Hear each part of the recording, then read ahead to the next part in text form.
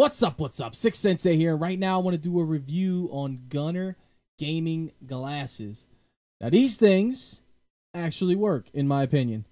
The problem is well, there's a couple problems in my opinion.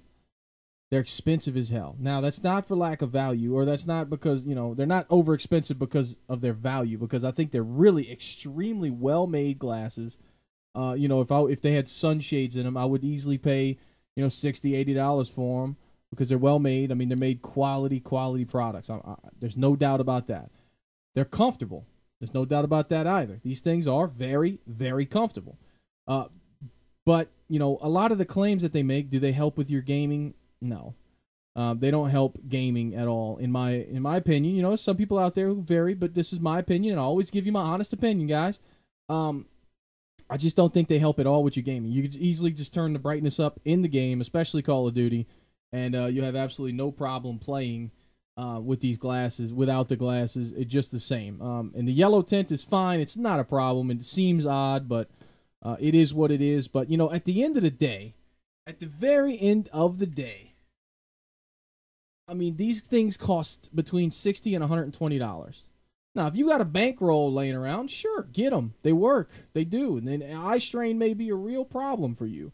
I stare at a computer screen all day for work. I come home, I may watch a couple YouTube videos, play some Call of Duty, play some drums, whatever I do. But, I do look at monitors quite often throughout my day. And they work. They reduce eye strain, I think. And they relieve headaches. And my eyes aren't as watery. But at the end of the day, $80 versus, what's some off-the-shelf ibuprofen and some Visine, like $3?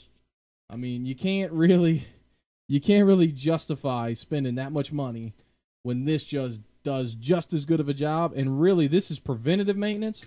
If you feel it start to happen, you can just instantly fix it. So convenience, I don't think they work. This is just a way better option for me. I keep these at my desk all the time. When I'm pulling late nights and, drinking Monster and chewing Pone gum or whatever I'm doing, I'd rather just pop an ibuprofen. They're practically harmless. Put some Visine in and roll on with it. These things are kind of cumbersome. But if you want them, you can have them. All you got to do is, I don't know. I'm always interested to know something about you guys, about my community. Tell me what console you're going to get. Xbox, PlayStation, or you're not going to get one at all. Tell me either way. Anybody who tells me one of those things has an opportunity to win this $70 pair of Gunnar optics because I don't use them. I won't be keeping them, and I'd rather give them away and let somebody else try to enjoy them because I have a better solution in my mind. Thank you guys for joining me. I'll always be honest. I'm Sik Sensei, and I'm out. Peace.